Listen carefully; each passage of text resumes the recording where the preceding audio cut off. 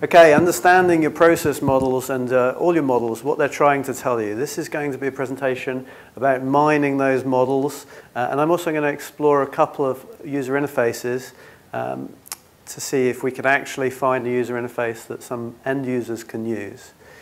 This is me, I'm Tim Stephenson. For the last 5 years or so, I've been running a digital agency. Probably my greatest learning is that we need to communicate these abstract ideas to customers is we really need a common language. That's what the standards give you. So I'm a big proponent of those standards. It's all very well having our particularly esoteric and brilliant languages, but the standards allow us to get to a common language which we can all understand one another easily. So when you're running an agency, you never really know what's going to come through the door next. Every customer asserts that they're entirely unique, but what we would assert is that we need to simplify, standardize, and automate. The agency deals primarily with marketing automation, and it's about getting that first impression right. So marketing people call it lead generation. More operational folks might refer to it as onboarding, but we're all good BPM geeks, so we'll call it a process. Single level process is one way of handling it, everything modeled in one big, huge process, like wall to wall, you know, you've seen those things printed out. But I'm going to suggest that we should use some abstraction, our old friend abstraction. The basic process at the top is the same for everybody, but when it gets to that thing that is particular to you, then you can break it out in a sort of a lower level. Example of that might be that everybody has their particular mail automation favorite. So copy and paste your way to glory. That's how we do it for the first few times, right? We go through every customer and we kind of go, yeah, well, it would be nice to optimize this and make sure that we're reusing, but, you know, that's where you end up. You know you've been there. Okay, so the thing about this is that sometimes that realization dawns slowly. You say, oh, it was a particular client, a particular requirement. It was always going to be tricky. So that's why we came up with Model Minder. The basic requirement is that we can ingest models from everywhere, from GitHub, from your existing running process engine, from file systems, whatever. So we have to be able to ingest all those models, BPMN, CMN, etc. DMN is the one that I really wanted to mention. So as well as ingesting them quickly, we need to answer lots of questions. What happens if I add an extra data item here? I'm going to show you a search interface, a simple Omnibox. Everybody knows Google. The Omnibox interface is one way that we're going to explore interacting with this repository. I thought that was going to be quicker. This is a nice way to find models quickly when you know the standard terms. If I know I'm looking for the data object called contact, then I can rapidly find all of the processes that use that. So much for simple search, but to get impact analysis, we often need a conversation. Conversation allows you to carry context between queries. Sometimes you might refer to it as search within a search or search within the search results. And that's what the second tool is, the interface we'll look at. So having initially searched for processes that use the data object, we're also going to look for searching for where all the call activities are used, our abstraction friends, you know, that lower level thing. We can look for all the data objects that are used by a process. Who does the work is my favorite question. Who does the work? The resources that are used on user tasks. Standard problems. Okay, so that all sounds simple. Next stop, world hunger, right? Not quite. These standards are fantastic, don't get me wrong, but there are some cracks and there is still room for things to fall down between them. For example, our old friend, the service task. You guys all know the service task. The specification allows us to specify so much about WS star and web services that nobody cares about, but is entirely silent about REST services. So we have to understand extensions. There's no way around it. We have to. For example, if I want to call that REST service, I'm going to be using a proprietary extension at this point, and we need to be able to understand those in our model as well. Okay, so on to the model, on to the demo even. Just bear with me a second whilst I switch between that one and this one. Okay.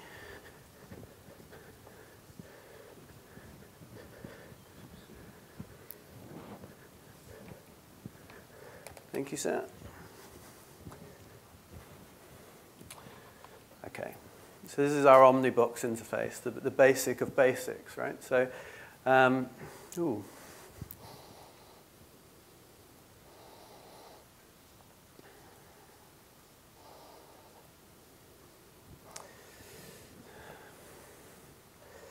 So let's see about our DMN models. Let's say I want to search for, we won't get into the terminology at the moment, we'll just search for loans. I happen to know that I have a decision in here that deals with loans.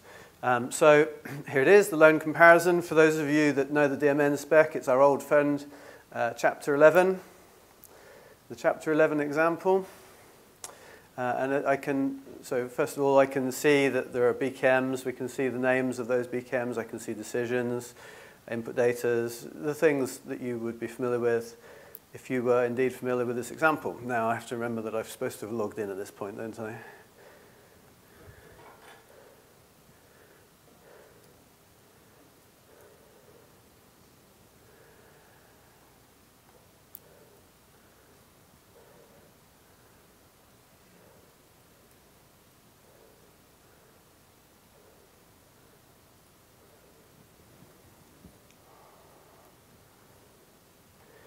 Okay, so if I set up the session on there and refresh this one, we should find that we see that decision model.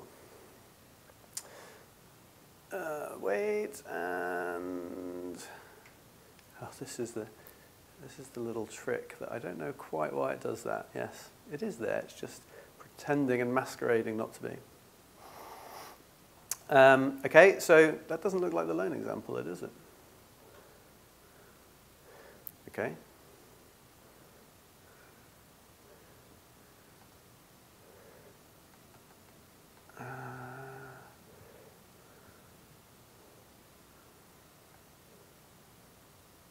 Play. Okay. Well, I apologize. I don't know. I've apparently deleted the loan example. Not good. So that's what one of the things you can see is that the repository is actually not the live system that contains the decisions and the processes is not the same place where the repository has indexed those things. Okay, let's see if we can find a process then. Since we said that we do decisions and processes, let me see if I can find the process that is called send memo. Okay, so send memo. When I was talking about that digital agency approach, a lot of our customer relationship type of stuff, sending memos is kind of our crucial process that we're always doing. And it's intentionally, it says send memo rather than send email because we use a whole bunch of templates that can then be injected into chat messages or centers, PDF documents in some cases. So this term of memo is one that covers all of those bases. Just to give you a little flavor of it, if I go over to there, we should find that the send memo comes up. Oh, look, it does. Fantastic.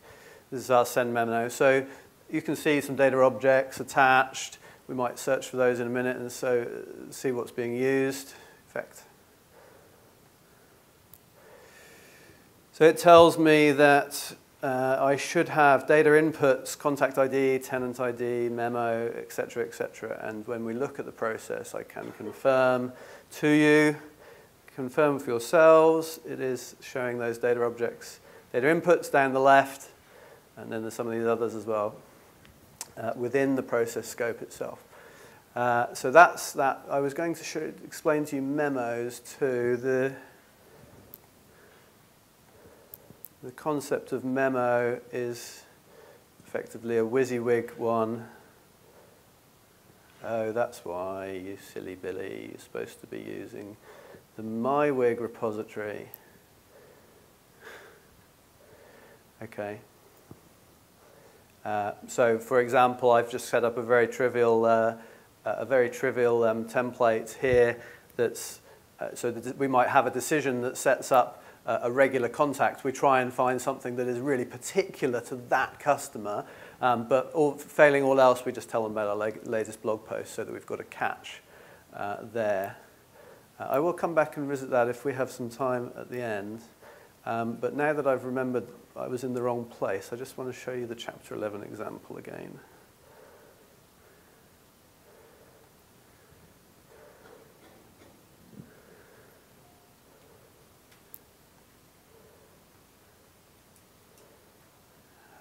There we go, my old friend.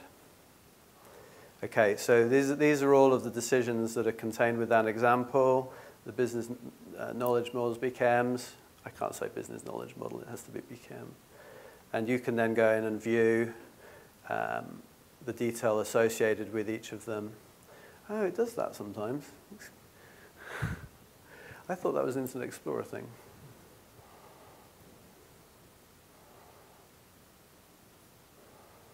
No, it's not going to lay out that nicely, is it? Okay. So, where were we?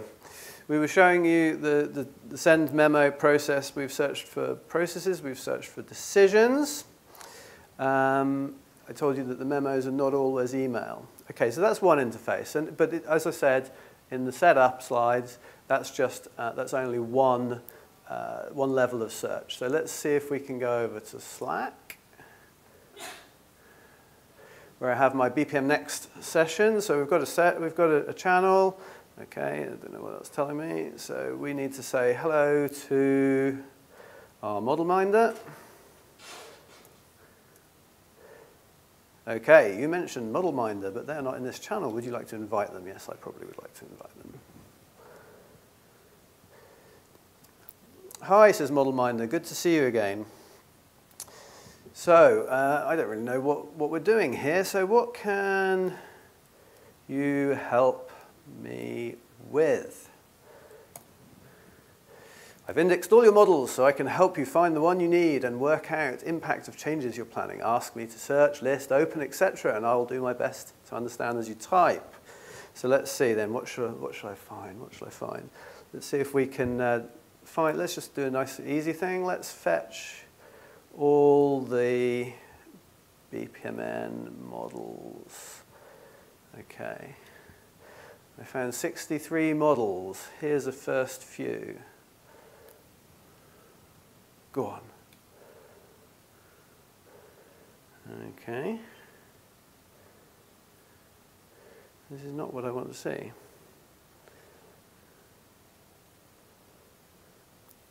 All right, let's start over. Okay, we're ready. What are we looking for? We are looking for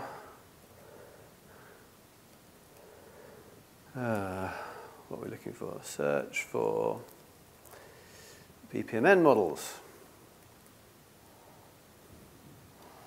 I found 63 models, and here's the first few, it tells me. Good, that's more promising, isn't it? Who knew, by the way, when I was looking for a bunch of models, just to random ones, to see what craziness I might find, I indexed the MyWig models, the model interchange working group, and who knew that we had a fridge repair service in there? So I guess somebody probably in this room does know that, because probably the person in this room created it. But anyway, we have a fridge repair service, which is interesting. Let's see. Okay, you said you had 63. Have you got any more then? Let's see. What else have I got? Okay, here's a few others. Right, I told you my favorite question. Who does the work? Okay, so on the fridge repair service, a user does the work. And we can see that some of the processes do not use any resources, so they obviously don't list any. And this SID, I'm not sure what SID is. SID apparently has a team assistant, approver, and an accountant. Oh, that starts to ring a bell. Who remembers the demo that we did about the support call? So SID was number 6. Let's see if number 6 will come up. Okay, let me know if you did anything else. Okay, so wrong. Start over. Or what should we see? See if how clever is it? Let's restart. Is restart going to take me to the beginning? Okay, we're ready. Fetch BPMN and more and SID was what we were after, wasn't it? Let's see. Okay, coming right up. Hurrah. Handle invoice. Yes, I thought that rang a bell. Handle invoice, handle invoice, handle invoice. Come on, where are you?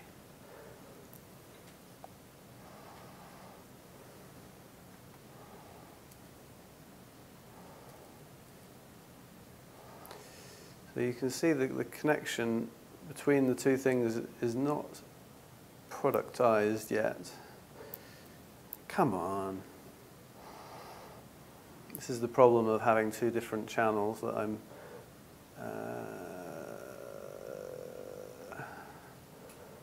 dotting between. Right. Well, apparently I indexed the repository, but I didn't deploy those things. Okay, well that was interesting then, wasn't it? So let's go and see what else we can do. I asked who does the work. What else did we want to know? Let's see. We wanted to talk about send memo, didn't we? And see what the data objects are there. So let's narrow it down to calls for send memo. Oh, hang on, what's this? I'm sorry, Dave. I'm afraid I can't do that. Ah, okay. This is going terribly well. Start over. Fetch BPMN, and let's narrow down to calls to send memo. Ah, phew. It managed to understand me this time. I found 6 models, it says. Follow-up contact, that sounds reasonable, doesn't it? It's the sort of thing that we do in our CRM world quite a lot. We've got a lead, we've got a contact, a prospect, whatever you call it. We're going to follow them up. Send the keep in touch email. That's, you get the idea. So all of these are going to be using that reuse, that send memo sub-process, if you want to call it a sub-process. Okay, and let's talk about data. We didn't talk about data yet, so the data objects. Tell me about the data. Here's a list of the data. So we can see, and you're probably not surprised at this point to see that the things that we're passing around pretty often are contact IDs. In one of those cases there, we've got the decision response. So we're invoking a decision, which basically says which memo are we going to send based on what we know about the customer, and so on and so forth. Okay. Has some kind person been keeping track of time for me? I have more time. That's good. Okay, so how is this working? Let's have a look under the surface a little bit then, shall we, and see what we're doing. Now, if I look in here,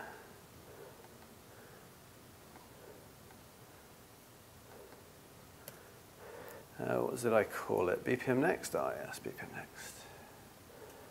So the essence of what our model minder bot is doing is this process here.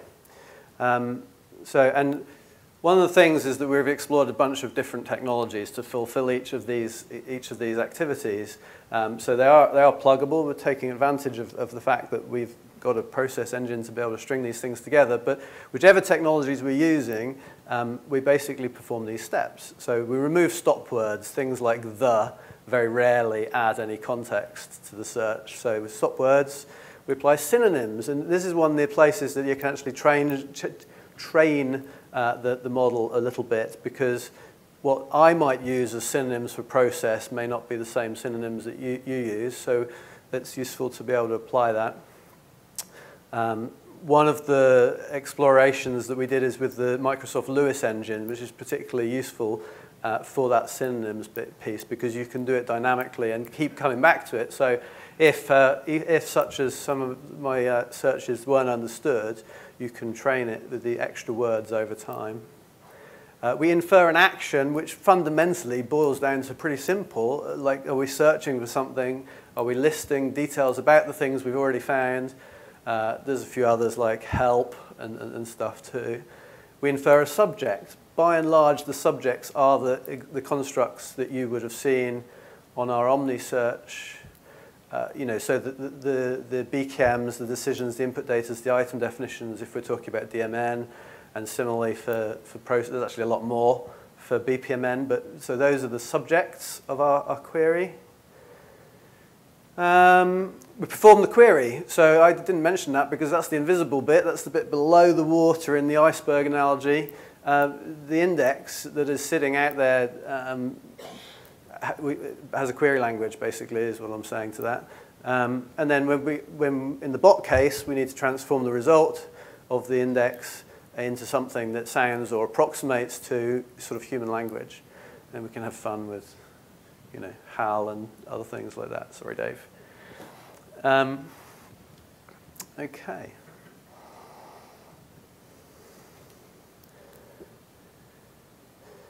And I think, the one other thing that I might just revisit to, just to sort of put a little color onto this, one of these must be already logged into the right place, mustn't it? So if I'm in my CRM, that's like our super lightweight. No, don't show that.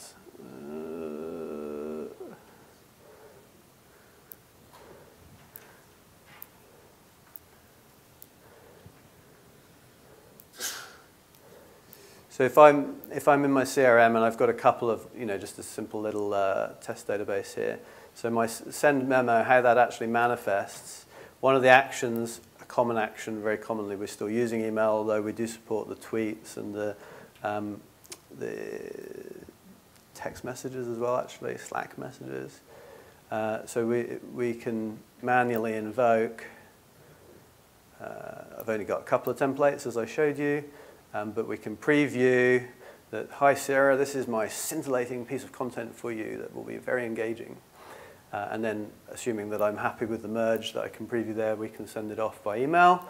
Sometimes we use more complicated templates that will actually form PDFs, so like contracts, actually, invoices, that type of stuff. So you can download it as a PDF if that was appropriate to your memo. So it occurred to me as I arrived here that actually a couple of years ago I was telling you about the CRM piece, so I just wanted to give that little touch and revisit that again. Yes, so there's my repository. How can what questions can I tell you about this? Lloyd, how did I know? So the indexing is working off of the XML. Is that what you're sucking into? Yeah. So just to... You contain the link to the source on so the URLs were there for the source, outside of just your repository as well, including the namespaces that go with it. In this particular example, this is set up to index a file system, so it's just a folder of stuff. But like I say, and that's why there's a discrepancy between the repository and the index, is because the repository only has some of those things loaded up. I did say at the beginning, and it was like incredibly important to us to be able to do this impact analysis, that we can index the live process engine as well. In that particular case, we're looking at XML from the database as opposed to XML from the file system. So what would be a kind of, you walk into a situation where you're going to deploy this to the repository, so this is a software as service kind of thing? Yeah. So you just have to be able to point this to the particular repository? Exactly. So each customer is able to, well, effectively each customer has their own set of processes, and we would set up the repository to look at that set of processes. I mean, the impact analysis is most usefully served by looking at the GitHub version checked in and looking at the process engine running version and then like compare and contrast. Oh, I don't think we should roll this one out. It's got an extra data object. It's going to fall over. That type of stuff.